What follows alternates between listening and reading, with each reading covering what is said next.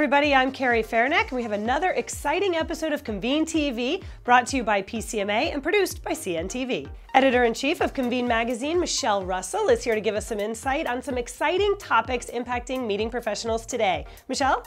Thank you, Carrie. I do. We have a really exciting June issue lined up for our readers. We talk about two things that are near and dear to planners' hearts in this issue, which is sleep and their salary.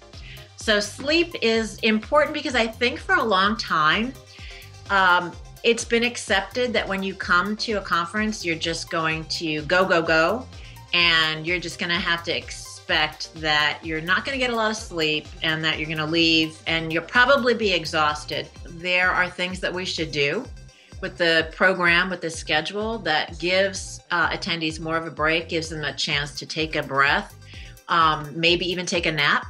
We interviewed some planners who have nap pods on their exhibit floor to give people a chance, if they want to sleep or just rest or just sort of be in this kind of cocoon where they disengage a little bit.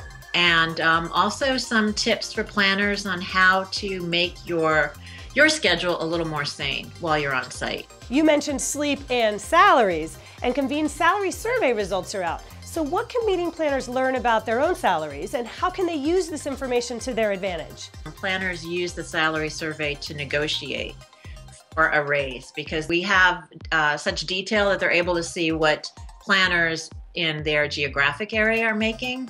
They're able to see what planners with their level of experience are making. They're able to see what planners with a CMP are earning compared to those without a CMP, and it's pretty significant. It's more than $10,000 annually. So it's a really great tool, one of our most read articles every year for a very good reason. That's a pretty good reason. All right, moving on to Convene's There's a Meeting for That series. What are some of the shows that you all are featuring? So far this year, we have covered the Awards and Recognition Association International Awards Market, the National Demolition Association, Convention and Exposition, World Sword Swallowers Day. There really is a meeting for everything, and even a meeting for meeting planners. So let's talk about the one that's right around the corner, PCMA's 2015 Education Conference. It is June 14th through 17th, and we're going to be in Fort Lauderdale, Florida.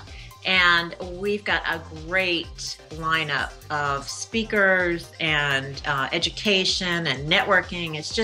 It's a really nice event every year that's sort of like a mini version of Convening Leaders. You know, I can't wait for it. I will be in Fort Lauderdale, and I'll see you there. So Michelle, thanks for your time today. Thank you for having me, Carrie. And everyone, go to pcma.org and make sure you take advantage of our great content. That'll do it for us. I'm Carrie Fairneck with CNTV. Thanks for watching this edition of Convene TV, brought to you by PCMA.